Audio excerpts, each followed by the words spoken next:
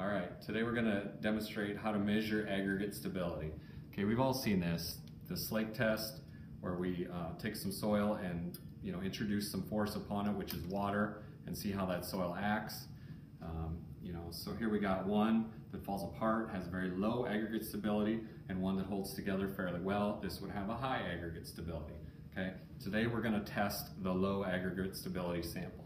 So we go to the field, we collect a surface sample from 0 to 3 inches, kind of break it up. We pour it into the sieves. We have a 2 millimeter sieve on top of a 1 millimeter sieve on top of a pan. So we shake it, remove the top. The 1 to 2 millimeter size is the size we're going to use for the test. So we take that out and we want to measure 3 grams. Okay, so I've zeroed it out with a coffee filter here, measured 3 grams. I take those size of aggregates and put them in a 1/2 millimeter sieve that is in distilled water. Okay, so we soak this overnight, and then the following morning what I would do is agitate it. So how well does that aggregate hold together when acted upon by water? And as you can see, these aggregates are falling apart. And in the bottom of the pan is a lot of unstable aggregates that fell through the sieve, okay?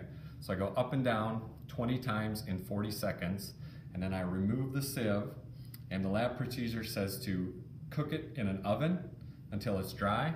I don't have an oven, so I filtered it through a coffee filter again, and then that's what remains after filtering.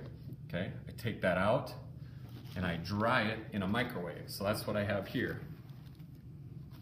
And then reweigh it. And this one is 0.3 grams. So then we calculate percent stable aggregates. So we started with 3, we have 0.3, we have 10% stable aggregates, okay? So for reference, this is 10%. This is not good. You see a lot of dissolved sediment in water. That's the stuff that you lose as water flows over the surface. That's what you lose in erosion. This one stays nice and clear. So that's the big difference. And this one, for reference, I also ran, is 72% stable aggregates.